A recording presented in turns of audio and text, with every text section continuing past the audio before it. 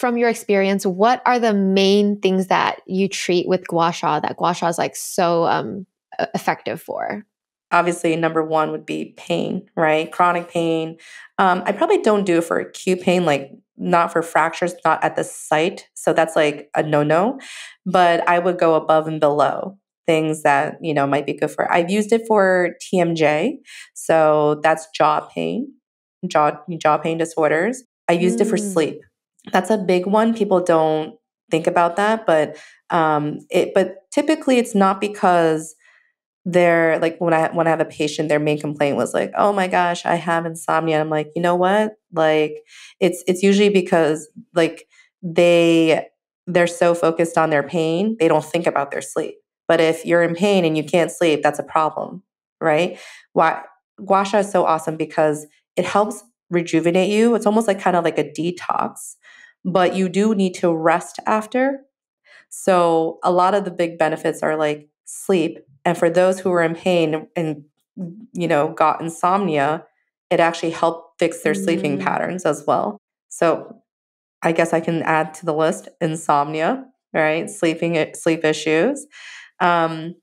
It could also help with allergies. So those who have like seasonal allergies, or if they have, and within that, like people who have like asthma, because they already have a hard time breathing and they have, like obviously I can't change their triggers, right? If it's like dust or something or whatever.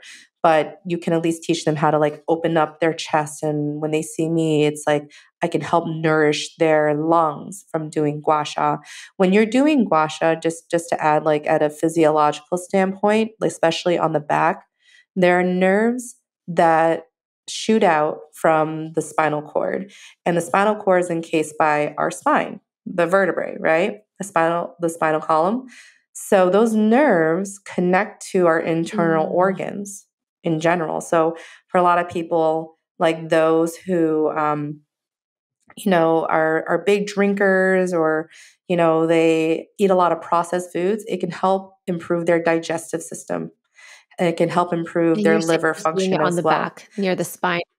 It affects Yeah, everything. because if I'll send Yeah. you a picture later, but basically nerves come out of this one big Right. spinal cord, and they connect to our internal organs. So now you're not only treating muscle tension, you're getting so much benefit from treating all your organs because it's so That restorative. makes so much sense. That's why it's most commonly used on the back, because you're kind of hitting so many things at once. Exactly, exactly. And of course, you can use this on your IT band, you can use it on your leg, you can use it on your calf, especially those, foot pain, plantar fasciitis, right? People commonly think it's an inflammation. That's how it's named. Anything that's itis is inflammation, but actually, majority of foot pain, when they're diagnosed as plantar fasciitis, it actually means there's a lack of blood flow to that area of the inside arch of the foot. So I use Gua Sha in that area of the foot, but also above, because there's certain arteries that lead and nourish that area to the arch of the foot.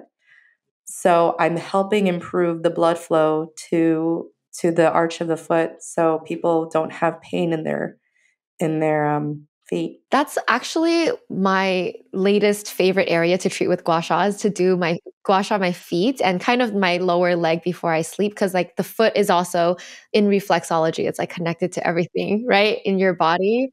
Yeah, yeah, yeah. Yeah. You see those charts and you're like, I'm just going to hit it all. I'm like, this is easy. Let me just do it here. Um, but when you travel, I went to Asia, you're walking every day, like 20,000 steps a day or something. So I noticed that when I Gua Sha my feet after like a whole day of walking, it doesn't hurt the next day. Normally your feet get sore after work, if you go to Disneyland or something like that. Exactly. What made you start doing that? Was there something that you watched or? I did watch like a foot and leg Gua Sha tutorial, but I have like on my left foot like a bunion sort of thing. A bunion.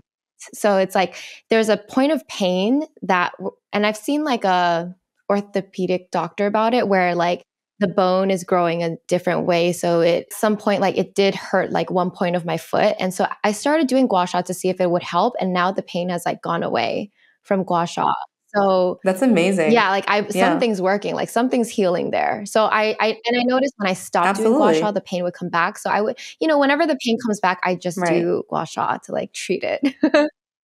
See, you're Yeah. so smart. You already know, right? Like, because things like bunions and stuff like it's for those who are listening, like that's a structural change, right? That's not necessarily going to. It's very hard to reverse it. Like most of the time, depending on the severity, if it's really impacting your life, surgery is usually the last option, right? But I don't. You know what? I don't think we talk enough about foot health. Exactly. Like Oh my God, this is a whole we topic I could get into because I got so into foot health after this issue. next podcast.